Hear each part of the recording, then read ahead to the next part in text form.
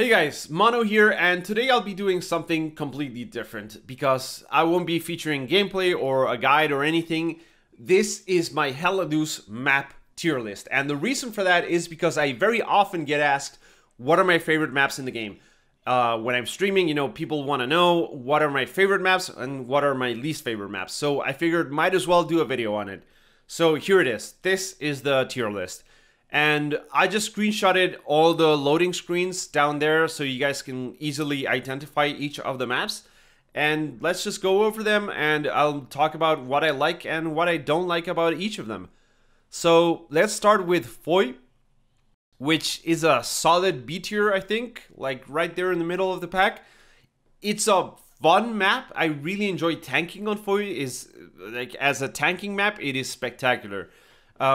However, as infantry, some of the points are really not very good. Like West Bend, for example, on the left side, if you get that as the middle point, that favors the Germans a lot.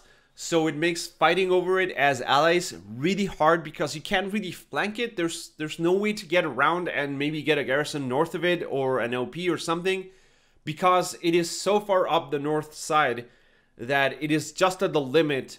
When the Germans do cap that sector, you can't as allies build behind it, right? Because it's at the top of the second red zone. So yeah, that is a problem. But there are some really awesome points like Foy Town itself and Southern Approach. I really enjoy fighting over those sectors. I think, yeah, like the layout of the map, I really like the two main roads with some buildings and stuff like that. That area, I think that middle area is the best part of the map and the most enjoyable one. I understand like some people really don't like Foy because there's a lot of open fields and you need to move around. You need to know how to move around them. So you need to use those little terrain differences to be able to hide yourself and, go prone along those snowbanks and just like prone your way halfway across the map, which you can absolutely do, but a lot of people don't know that or don't take the time to do that, so they get frustrated with it. But yeah, I really enjoy it. I think it's good. Like, it's not the best map. I think it's good, but it can be bad, so that's why it's a B tier. Next up, Saint-Marie Dumont. And yeah, this is an easy S tier, I think. Saint-Marie Dumont is, out of the 3 new maps that we got with Update 10, I think it's the best one out of Stalingrad, Kursk, and SMDM. SMDM is the best. I love, and this is something that you will see in my S tier and A tier probably maps. I love the combination of open fields and houses and groups of houses and stuff like that. And SMDM is all about that. You have the town area on the bottom right side, which is awesome. It is really fun to fight over. I think it's gonna suffer some changes, like they are gonna open up some more paths and stuff like that, so it's not as hard as it is right now to get into that area and be able to fight over it. So yeah, that I think will change. But apart from that, like the entire map itself, it's a very complicated map, which is why I haven't done a map breakdown video yet. Because it's really samey in a way. Like there's always like groups of houses and fields and wheat fields that you can hide in and hedgerows and trenches and stuff like that all over the place. But that creates really awesome fighting areas, right? When you're engaged in a firefight, there's always cover available. You can move around, and I think it's just a lot of fun to play. It's one of the best maps currently for sure. All right, Hill 400. Yeah, I'm going to put this at C tier because forest maps like Hurtgen and Hill 400 can be really frustrating because you need to understand how to move around them. So sometimes you need to be really fast to be able to get into position and, build a garrison or whatever to be able to attack.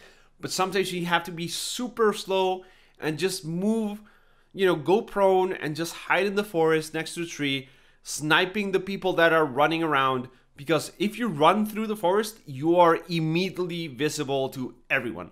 Like, it is so easy to see someone running through the forest. However, if you lay still, if you're crouching, if you're, not moving, it is almost impossible to spot you. So you need to learn how to play that. And that playstyle is not always a lot of fun. So, but apart from that, like Hill 400, I think is very samey. The hill area itself, the forest area itself, there's a lot of it, unlike something like Hurtgen, where the forest area is a bit more confined, I think, and so it doesn't drag on as much. But in Hill 400, if you have to fight, let's say, over a hill and then train wreck and then move north and stuff like that, that is a lot of forest to fight over, and it can get kind of boring. The town area, I think, is pretty cool, and a lot of, yeah, it's actually, yeah, it's like, I wouldn't rank it as one of the best town areas, like something as good as Foy is, for example, but I think it's decent. But overall, like, if this is on the rotation, like, I'm not looking forward to playing this, right? I will play it, like, fine, yeah, but I'm not looking forward to it necessarily. And one map that I'm definitely not looking forward to is Purple Heart Lane, which is, I think, like, this is, I think, on a tier of, you know what, like, it is on a tier of its own. So let's do the PHL tier here for Purple Heart Lane, because this is the worst map in the game, I think, by far. Like, it's the only map that I specifically avoid playing. Like, if this comes up in the rotation, if I'm in a server and this comes up, I switch servers. Like, that's how much I dislike Purple Heart Lane. And that's funny because it actually was one of my favorite maps when I started playing HLL. And the reason for that is because it is so atmospheric. Like, it is perfect in that sense. The rain, everything's wet, it's depressive, it's cloudy, it's yeah, like, the immersion is perfect on Purple Heart Lane. But that also is the reason why I don't like it, because it is such a grindy map.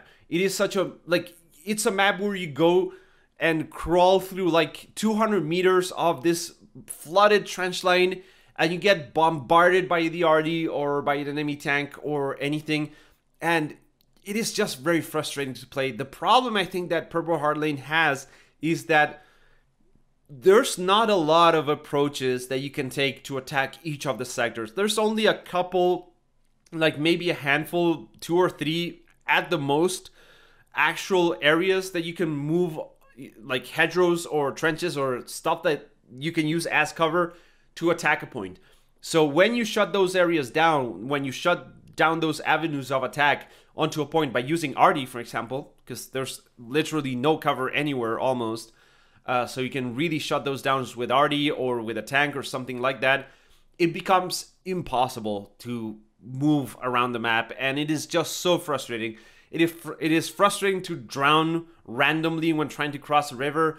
Driving a tank, for example, can be also a drag. So overall, like, it's a good map, like, in the sense that it accomplishes what it sets out to do, which is creating this absolutely awful place to fight over. But, that doesn't translate into fun gameplay. It translates into this miserable experience that you have while playing Purple Heart Lane, which is the entire point, but it's just not fun. So yeah, I think Purple Heart Lane, out of all the maps, is the one more desperately in need of a redesign.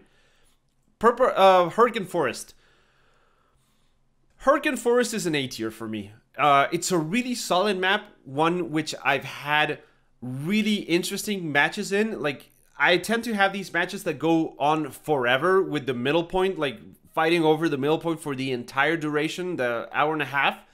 So, that's obviously good, but it also creates these very stressful moments. But yeah, it's really good. Like, the middle part of the map with the river, it forces you to play very differently, because if you want to flank from the other side of the river, you don't really have much space. If you're playing Germans, if you're playing allies, then you do have a lot more space on the German side that you can go and place red zone garrisons and stuff like that. So yeah, overall, I think it's a very cool map, very fun to play. The forest sides of it, like, it's like Hill 400, kind of, but it's also a bit more open, so you can move around a bit more freely, and there's roads and stuff like that. It's a bit more open. So yeah, overall, like, it's a map I really enjoy playing, and yeah, like, I don't know what else to say about it. Kursk, I'm gonna put in tier B, because I think as a tank map, it's really good, but it does have some major problems. So first of all, let's talk about it. The problem that you can camp the Russian spawn from windmills if you're German. So once you get into that position as a German tank, like, you never want to leave there because you can snipe the HQ. You can snipe the tanks as they spawn, which obviously is a problem. The devs are aware and they are going to fix that. But, you know, like, currently it creates this big problem. However, disregarding that problem, it is one of those maps that really requires combined effort from both the tanks and the infantry to be able to push, because there's so much open field that gets negated in a way by the trench line system, because using the trenches, you can basically get around the entire map inside a trench, and using that in a match is really effective. But that means, you know, placing garrisons on red zone areas and stuff like that people don't really do. And if you want to push into one of the tougher points, then you do need tanks to support you, right? And, like, yeah, it's a good map. I enjoy playing it, definitely. I think it does have that issue. If it weren't for the camping issue, I would probably bump this to a tier A, maybe. I think I need some more time with it. But yeah, overall, like, it's a solid map. I enjoy playing it. I don't mind it. Carentan, easy S tier, because Carentan, I think it's one of those perfect maps. It is so good. It used to have performance problems, like really awful performance problems when it came out, just like Stalingrad. But right now, I think it runs fine. And it is, like, I absolutely love the town area in Carentan, to the point that I've actually sabotaged my own team. One time we were steamrolling, I built this attack garrison on, I think it was Paper Mill. Yeah. I built this attack garrison, and I went, like, you know, the entire team is gonna spawn there, and this map is gonna be over in like half an hour, and it's Carentan. I actually want to play this, so I actually destroyed that garrison and didn't put it back because I wanted the map to last longer. That's how much I enjoy playing Carentan, and it actually ended up being a really awesome round, so I did good. Yeah, Carentan, like that town area with the church, with the factory, and that bridge going north. Speaking of, that north area is very interesting because as it has a lot of asymmetry. Like, from the Allied side, you can really get on the north side very easily, but as a German, you have to go across either the actual bridge or the bridge made out of ships. So yeah, it creates this very different scenario, completely different from any other map, I think, in the game.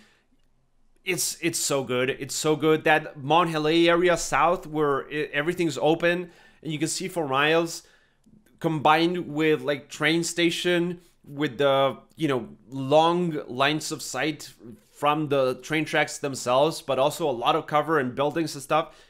It's so perfect. It's such a good map. I really enjoy Carentan. Like, I wish there was like a team deathmatch mode. We were talking about this with Squid the other day. I wish there was a team deathmatch mode specifically for Carentan, because that's how good that map is. All right, Omaha Beach, A tier, definitely A tier. It's a really good map. Like, how iconic is Omaha in a World War II game, right? And I think HLL does it real, like, it does it justice. It's really good. Storming the beach is a lot of fun. The rest of the map is also a lot of fun. There is a town area, there is open field, so mono good. And there's also those points like artillery battery or rear battery that, as a German, you can, if you get like a squad, you split it in two, you get supply truck rolling in, engineers rotating and building stuff like bunkers and barricades and trench lines and putting down mines and stuff like that. You can really convert, like transform those areas into absolute fortresses, which are almost impossible to take. But that's the fun in it, right? It's almost impossible. So yeah, it's a lot of fun. Omaha Beach, like, how can you not like Omaha? It's really good. Stalingrad. So Stalingrad, for me, when I first started playing Stalingrad in Update 10, was a C tier. But I think right now it's a B tier for me. And it might even get to an A tier soon, because offensive mode in Stalingrad is perfect. Like, I recently did a video on this. It is the perfect mode for Stalingrad. It's how you want to play that map, because Warfare, like in Warfare mode, it doesn't have the same intensity, I think, as when you're playing offensive, when one team is really hunkered down in a single point. Like, yeah, it doesn't convey the same level of Stalingradness, if you will. And they might change the fact that you can't build garrisons and OPs inside buildings. So that might change. And if that changes, Stalingrad is either going to go A tier or it's going to go C tier, because that might make the map impossible to play and impossible to cap the areas where there's big buildings. If you can build a garrison inside there in the basement or something, maybe it turns out to be like this really frustrating map. I don't know, but I think it would be better, because those buildings really need to see more fighting in them. They need to be like, I'm gonna get into the building and there's gonna be 5 different floors that I'm gonna have to clear with my MP40 or my PPSH or whatever. That currently doesn't happen in the game. So I'd like to see that happen.